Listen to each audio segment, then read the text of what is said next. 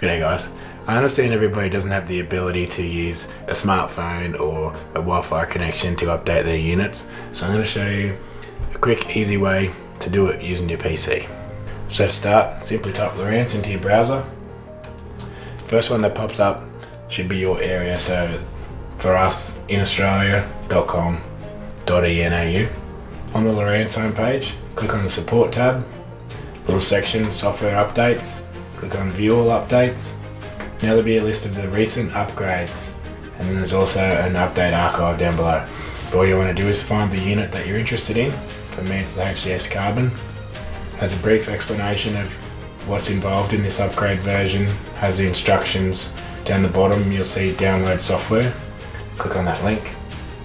So just grab microSD card, no bigger than 32, so this is a 16.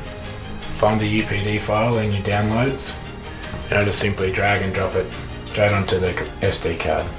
Open up your SD card, make sure it's on there. Should see HDS Carbon standard update file.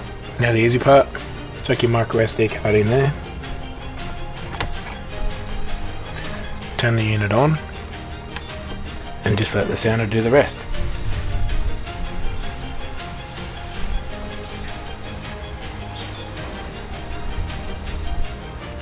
So it's finished doing the upgrade, it's rebooted.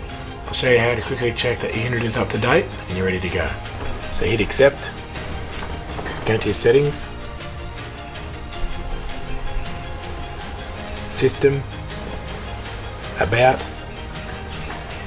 support, check system for updates. So last check just now, there's an update available for my structure scan, but this unit is up to date. Console HDS 12, up to date.